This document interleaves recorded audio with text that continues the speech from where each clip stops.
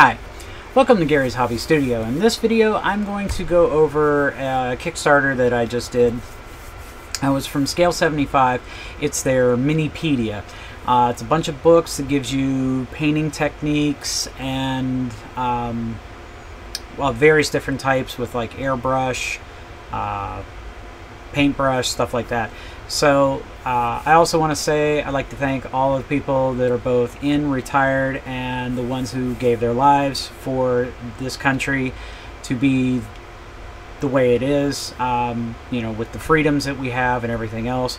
I know Memorial Day is already passed. This video is made after that, but I hope everybody enjoyed the Memorial Day weekend, and also, like I said, spent time with family, friends, loved ones who served, visited their obvious graves if they've passed away. So for that there, let's go ahead and get started.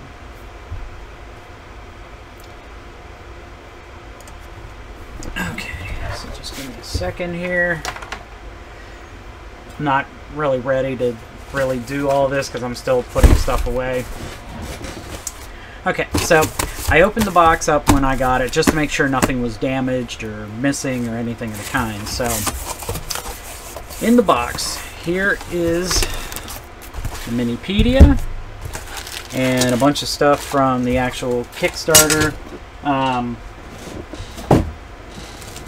And as you can see here, flip it around so that it looks right on camera. You have plinths and settings, sceneries, freehand effects. Sorry, I can't read things upside down. Non-metallic metals, leather, fabric, skin, airbrush, paintbrush. So you're getting a bunch of different books with good bit of information. I did ask them because of the fact they did have books on painting before. And I asked them, is it going to be the same as what's already in the books? Because there was a review of one of the books of theirs. I can't think of which one it was. And all it was pretty much the little guides that if you don't buy their paints in their giant, you know, hey, here's everything in this series in one box. If you buy them in individual sets, you get these little cards, because I have quite a few of them, because I've bought some of the stuff in sets. And pretty much, and I even saw from the book, it's what it looks like. It looked like they just took those cards and stuck them in a book and charged money for them. They said, no, this is definitely going to be different, which I hope it is, because I paid a lot of money for it.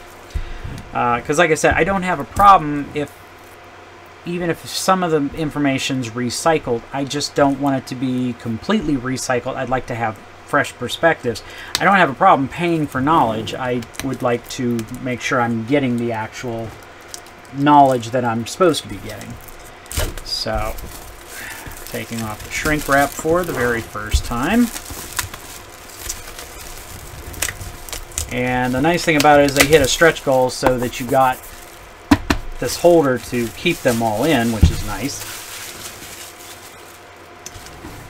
So you've got 1, 2, 3, 4, 5, 6, 7, 8, 9, 10 books, which is nice. Let's go ahead and pull out the one for the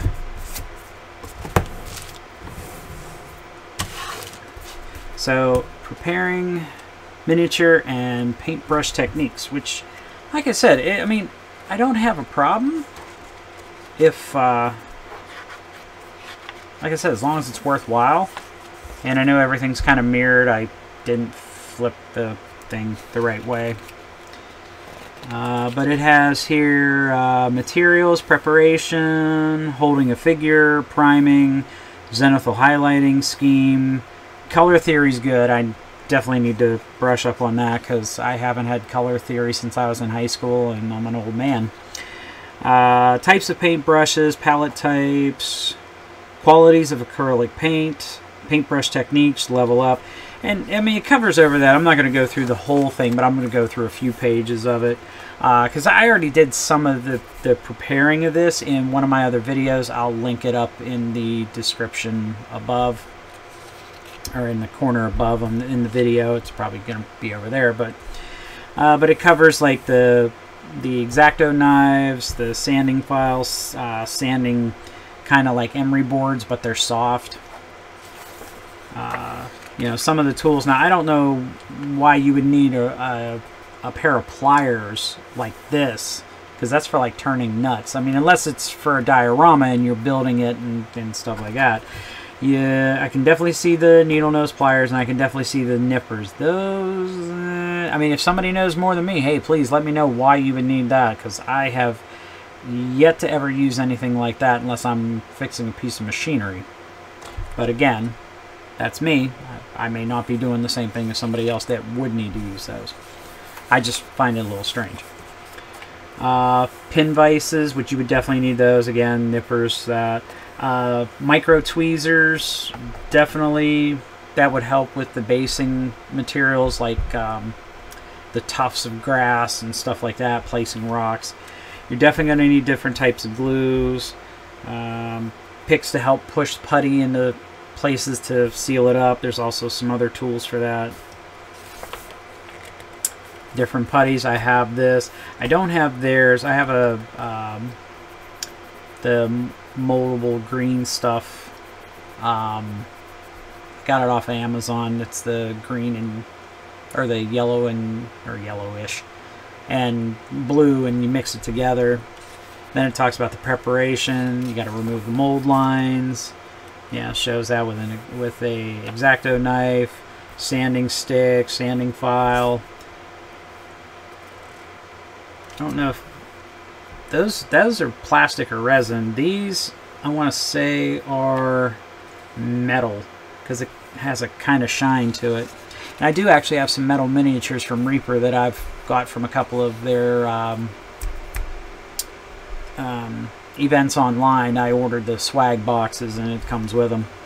But it shows here that how you put the putty in there to help seal the joints to make it look nice. How to put glue on. So yeah, I mean, you know, this is going to be pretty decent reading material for me. Maybe not so much, but I mean, I'll still read this, even though I probably know most of it in here, because I've been doing this since 2015, since Imperial Assault. Thank you, certain person. Got me hooked on this.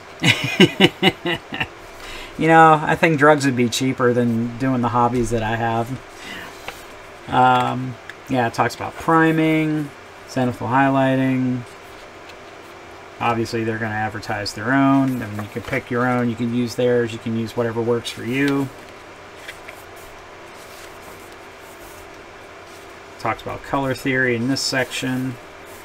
Which, this is where I've always had a problem with color theory. And I know the primaries are red, blue, and yellow, because the primaries in a television, when I used to fix TVs, is red, blue, green, and it makes white. But in paint, it's a different combination that does that. So I'm glad it's going to go over that, because I've tried to look it up, and like nobody could explain it in any kind of video or any kind of whatever, you know, whatever I found, whether it be a blog or whatever. Nobody could actually explain it, so I'm kind of hoping that this book will actually help me with that. And it talks about highlight colors, complementary colors, types of brushes. Obviously, again, they're going to sell theirs. Not sure, because I know I got a couple of brushes from my paint kit, and I'm trying to think, is that out here? Because I was curious. I don't think it's out here. I think it's in my closet, and I'm not going to waste time, because it shows here in the book Scale Color Kolinsky, and then it shows Scale Color Synthetic. But the two brushes that I got, they never really said what they were. It has some weird name. And it doesn't say synthetic and doesn't say Kolinsky, because if it's Kolinsky, that's fine. Except for the fact is the tips were and bristles were just doing some weird stuff when I did a painting thing. I think I did make a video on that. Which if they're not, which I don't think that the ones that I got are Kolinsky sable, like actual hair from the from a weasel, from a member of the weasel family, which basically what you need for acrylics, or else otherwise your bristles will just curl backwards on itself and split. And it drove me nuts. I was about ready to throw my games out. I was about to throw my brushes and paints out and everything because the synthetics were just getting on my nerves. Believe me, my wife can attest to this. But yeah, it goes over the different types of brushes, obviously, which is nice because, like I said, I need stuff like this. Palettes I'm pretty used to. Just kickstarted the Wet Palette 2 from Redgrass Games. So I have their first one. Can't wait to get the second one because the second one's because I got the same size studio, but their hydration sheets are supposed to be reusable. So I'm kind of hoping, and I know they said that the stuff from version 1 is compatible with version 2, because I want to burn through the version 1 stuff first before I start using the version 2. And the nice thing is I'll have 2 palettes to do that. So this way, if I want to work with like just the acrylics here, or maybe some like metallics or something, I can keep everything separate. Or, you know, keep all the acrylics here and like the washes. If I want to thin them out a little more, I could always put them in the other palette. So, you know, it's pretty, you know, I can't wait to get that, and I'll go over that once I get it. But then it talks about like how to use it, which is, again, you know, the qualities of the acrylic paint. I mean, you can do miniatures. I have done them with the store-bought, like Walmart acrylics that are like 50, 60 cents for a 2-ounce bottle. They will work. You really have to thin them down to get them to lay in any kind of way, and you're going to do multiple thin coats as best you can. The paints are also a little, like the pigments are a little thicker than the stuff in the metallics. That kind of stuff's good if you're going to do terrain or something like that. Like I said, I did do a couple with the acrylics. I did my wife's Monkey Lab figures because they were much larger than the standard Imperial Assault. So, and they didn't turn out bad, and they really didn't, and that's surprising. But again, if I was trying to do miniatures with it, I think I did try, and it just doesn't work. Same way with the artist acrylics. I bought some of those from like Michael's. They're okay. I did my HKs from Imperial Assault with the oxide brown or something like that. It's a brown color. It was okay. I wished I would have done it with actual like Vallejo acrylic miniature paints. But here's some of theirs. Like I have Scale75's Scale Color collection. I have some of their Metal and Alchemy ones. I think I'm still missing 2. Definitely have their inks, both sets 1 and 2. I got their artist acrylics, and I think some of the fantasy and games. I think I need to finish that up. I think I need these. I was going to kickstart this, but I chose for their Instacolors. It's kind of like their version of Citadel's contrast paints. Sorry, if you see me bending my head down, it's because I can't remember and I have to think. It's similar to their contrast paints. I would use these in my, it's just my skill level and everything. These I saw as they were using them in some of the little demo videos on the Kickstarter. I would use these as for like weathering and stuff like that. I wouldn't say these are like the contrast paints where you just slap it on and it goes into the recesses and kind of highlight stuff. I want to say these are more along the lines of like weathering paints, weathering pigments, stuff like that. So for me, you know, that's the way I would do it. The only reason why I didn't do it is because, number one, the paints were expensive to begin with, and then tack on to the heavy shipping charge, because it's like 50 euros now to ship from Spain to the US. I didn't realize why it was so expensive, and I wonder if it had to do with the other shipping, because it would take a month When I got the shipping on this, it showed up in like a week because it came FedEx. It actually was shipped FedEx. So the way I'm looking at it is that now that I know that's how they're going to ship it, is it still expensive? Yes. Do I have to really justify the expense to spend that? Because like I said, I had to pay the $50 charge for these books. And I mean, it's really, I mean, I didn't even get anything extra because they were offering like these figures that would go along with these books and some other stuff, and you could get discount on their paints. And believe me, I buy paints, trust me. I just couldn't justify the expense of anything extra over this just because of that shipping charge. But like I said, now that it's, and I don't believe it costs 50 euros, but then again, I don't pay attention to a lot of that stuff. I just go, okay, I want to buy this because I have the money, I want it, and there it is. So that's that.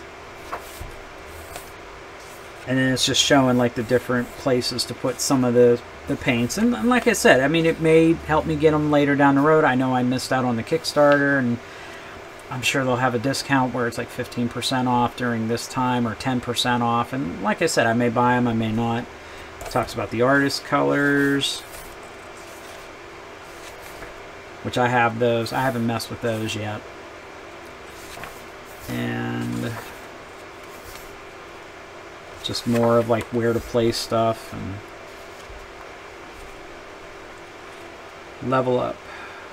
As more experience is gained and the fundamental steps of paintbrushing or paintbrush painting with acrylics are clearly and safely mastered, some of the process can be expanded to achieve better results. This is not only in terms of finish, but also execution times. A clear example is painting over fresh paint. Quality of the paint, or the quality in the paint of a figure is not only in the correct application of colors and their gradients, it is also in the small details, how to imitate the fabric or texture of a fabric, leather, metal, dirt effects, dry mud, wet mud, blood wounds, beard or hair on the skin, etc. So, I mean, I've seen it. I've done some techniques from Sarastro's painting. So hopefully this will make it better for me, you know, help me get better.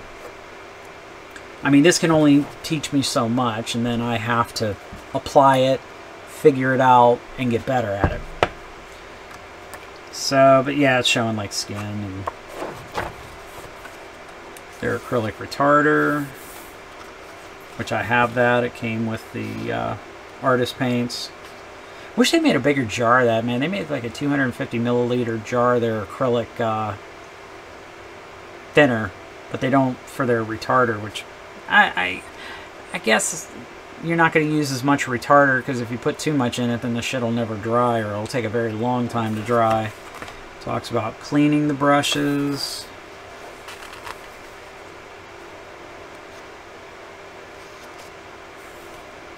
Here's a color chart. Nice. So, I don't know why for me to cut. I guess I could cut these out. If I cut them out, I'm going to laminate them. And then I don't have to worry about them ever breaking.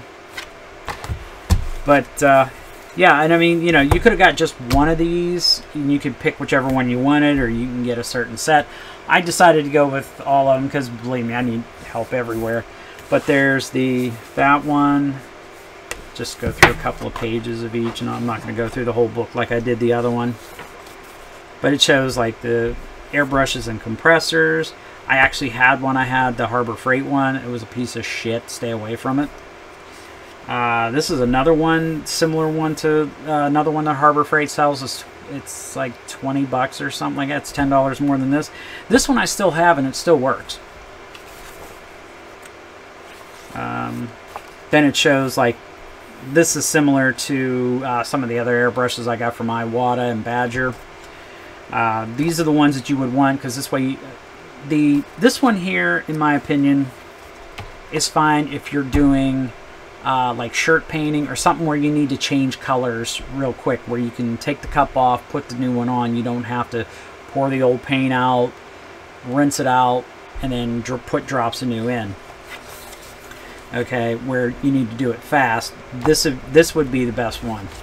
When you're doing miniatures or stuff that you're going to be painting, you know, maybe like long strokes on, like, you know, fine details on a car, whether it be a model or an actual car, this would be the better one to use. I would recommend more the airbrush with a tank, so it fills up the tank, because that way it gives the motor time to cool. It's not pumping, you know, air in, because it'll suck, you know, the moisture in. Because I have the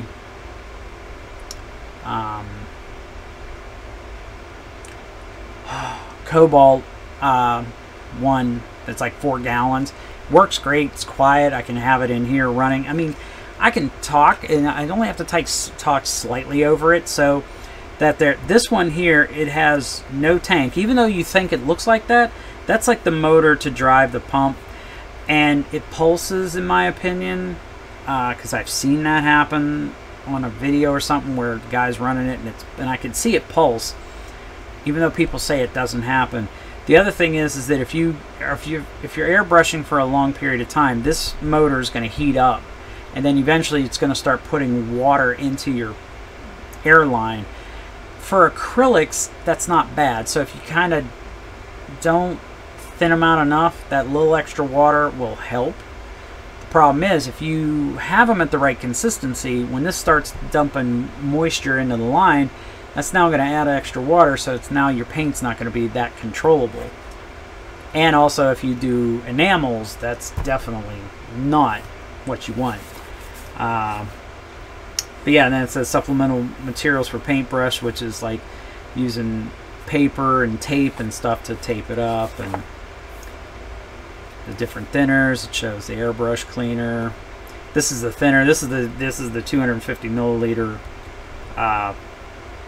one from them. But yeah, I mean, you know, that's the airbrush. Here's the one for skin, which I have a bad time with that. Painting skin, eyes, and hair, thank God. But, you know, and it shows you pictures of some of their stuff that you can buy if you want to try it out. I've got enough stuff, I'm not worried about it. Talks about acrylic retarder again. The different skin tones that they sell. But, yeah. And the next one is fabrics. See, like being able to paint these checkerboard squares. I couldn't do that to save my life. And I really couldn't. It shows like this diorama set that you can buy. Painting a white cloth with a paintbrush. Again, the different types of paints that you can use for certain types of clothing. I mean, obviously, you know, you'll be using other colors for different stuff. Here's their war fronts for this kind of stuff.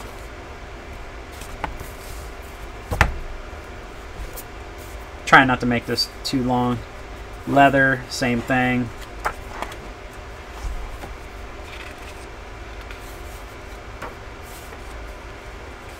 Here's like a good thing about for painting different areas of stuff for leather for wear. It says 13 through 15 use a mixture of SC29 walnut plus SC05 Arctic blue to make multiple marks and cuts on the outer edge of the strap, thus accenting the effects of wear.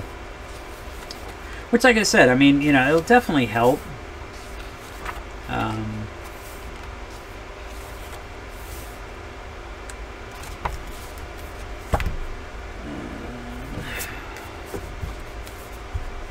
Metals.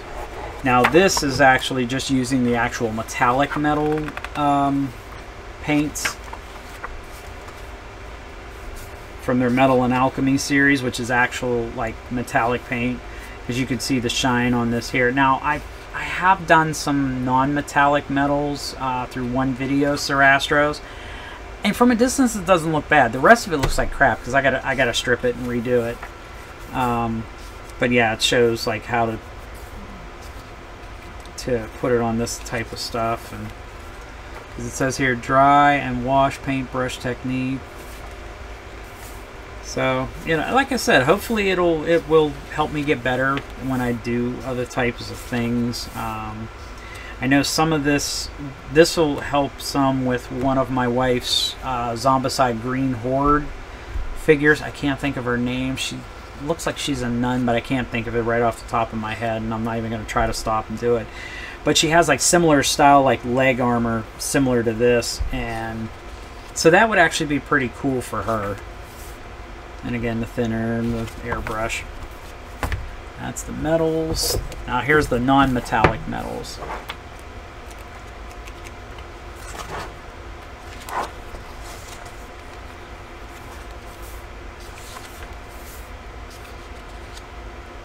Like the different paints that you would need to create that effect, and shows like how on this piece right here,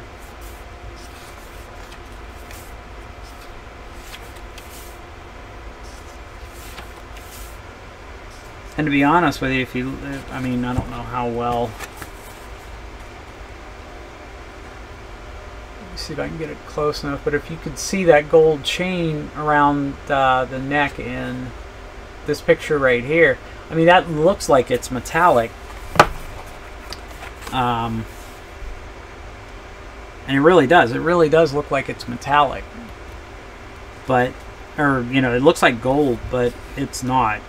It's just a bunch of paint painted that way.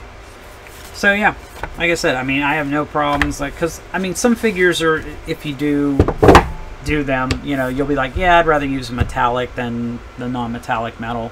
Some people prefer the non-metallic, some people prefer the metallics. It just depends. Free hands and special effects, which I'm sure this is gonna, you know, like, see, like, even this here shows like how to do like fire, and I've seen a few videos on it. And then there's the blue. That'll be a good thing to try out. And sceneries. Yeah, and this is basically what the little minis tweezers from the first one would do. Allow you to take the tufts and place them and stuff like that, and push down on them.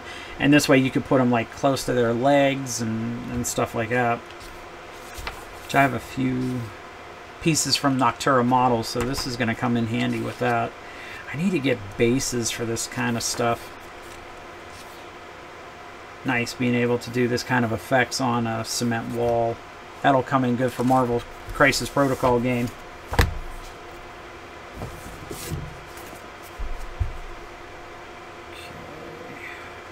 And this one's plinths and settings, so gotta have a feeling it has to deal with the bases.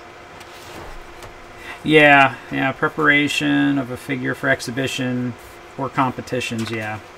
Beginner, standard, master, this type of stuff.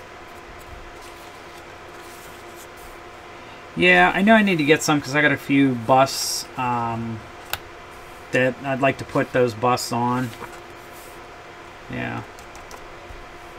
That's what they're called, plinths, so I'll have to look those up. I know I found a place, and I need to compare pricing, and I know I need to pick up a couple. I got to see how many and stuff like that. But that is what the Minipedia was. Some of the little extra doodads that came with it by hitting certain stretch goals and stuff like that. Which to me, I mean, one I like, the others are like, why did you bother? Got a couple of bookmarks.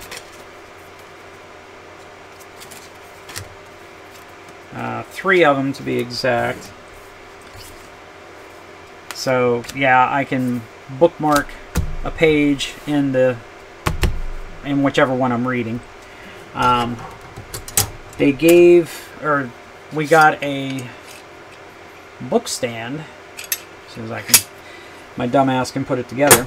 And then this way, if I'm reading it, say I was reading this one, and I had it open to this page, as soon as I can get it to where it's supposed to. There we go. I don't know how well I'm going to use this because it's really not angled. It should have been kind of angled back, but yeah, I'm definitely not going to use it. I'll have to get something else to be able to hold these open so that I can use them while I'm working. But it's not bad. It's not as functional as they made it look out to be. I got a couple of Minipedia stickers, and I also have this Minipedia. It's like a mini color theory, you know, quick guide to learn with examples, the world of color, and it's also a ruler too. And also some guides here where it has like red and yellow make orange, orange and white make flesh, red and green make brown, which that's not too bad really, because I don't know how to mix colors. But at least with this, I got an idea now. I might laminate this, because I have a laminator. I might laminate some of this stuff, and that'll help preserve it. Where I'm going to put these stickers, I have not the foggiest idea. So there's that. But that's pretty much all I got with this. Like I said, I wasn't fortunate enough just because of the expense, because like I said, I didn't know that the shipping was going to be through FedEx. I just figured they would get it to wherever, and then it would come through snail mail, which my post office is sucky as all get out. And it really is.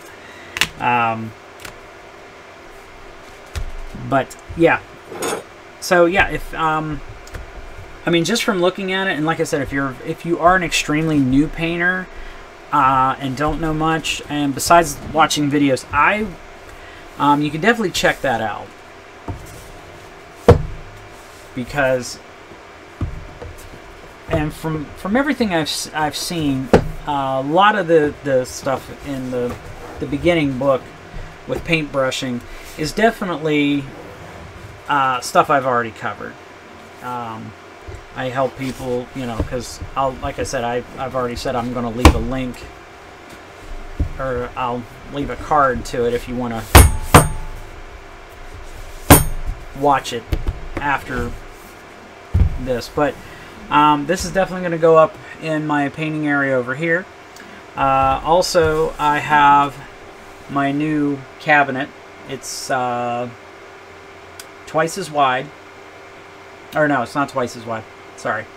It has two doors. It's 6 inches wider than the current one that's behind me. It's 24 inches, that one. It's 30 inches, this one. Same height, same depth. This is going to go over there, help to sort all my acrylic stuff for the painting hobby. That one's going to be for like all my stuff, like my camera gear, the cables, and everything else I use. And then that way, you know, I know if I need cables, I go over there. If I need to do, you know, stuff for my painting, it's like, oh, okay, I need this, it's in here. Or, oh, hey, this new piece, I can put it in there. That's what I've been waiting on, because that's what's been taking a while, because Sam's Club did not have that in stock, because that's where I bought the first one. They actually said it was in stock, even though it actually was shipped from the manufacturer, which I don't care. Surprised it came as quickly as it did, because it did come in, thank God, before we went away to Cedar Point over the Memorial Day weekend. We drove up, stayed up there for a couple of days, and I don't have any pictures to. Well, if you just, I can cut out a lot of the dead time or leave it in, either way. And I will show you one of our pictures as soon as I download it.